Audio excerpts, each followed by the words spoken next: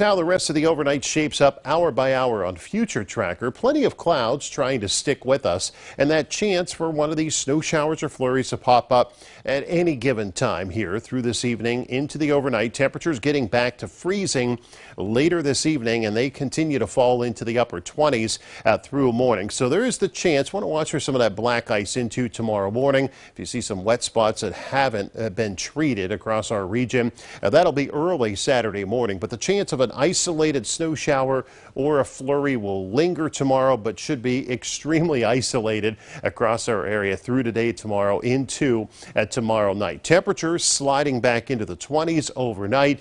Fairly quiet weather expected on into your Sunday.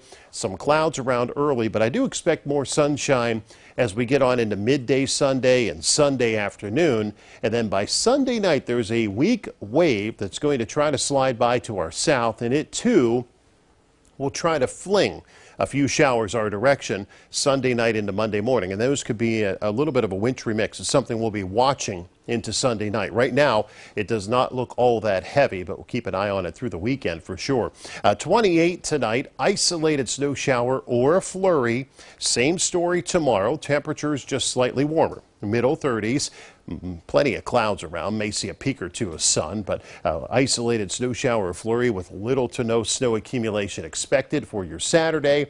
And then going into Sunday, highs in the upper 30s. We'll be back in the 40s early next week. Pretty quiet week overall. Highs in the low 40s again Wednesday. Monday night into Tuesday, there's a chance for some flurries drifting through here. Wednesday also has a small chance for a rain shower popping up, but not very heavy.